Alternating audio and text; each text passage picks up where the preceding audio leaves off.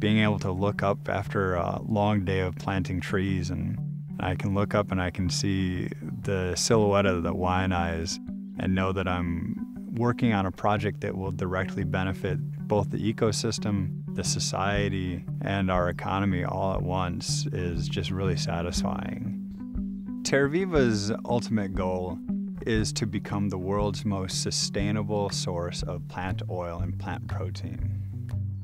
The land that we're planting on Oahu is former sugarcane land. What we're looking to do is to put that land back into productivity and restore the soils by growing Pongamia trees. The output from a Pongamia orchard is an oilseed that is similar to soy.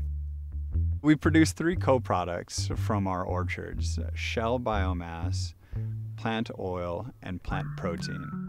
The shells can be used for mulch or compost, or can even be burned for electricity. The oil can be used for biofuel, and the plant protein, we're looking to use that for animal feed to support our friends in the ranching community.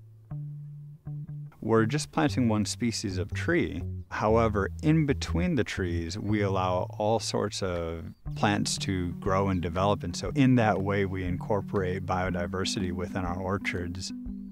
Given that it is a perennial tree crop, it produces a very large root system where the tree pulls carbon out of the air and actually fixes the carbon in the roots in the soil.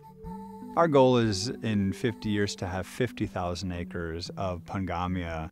What that means is that we would be producing 500% more renewable fuel than we currently produce in the state of Hawaii.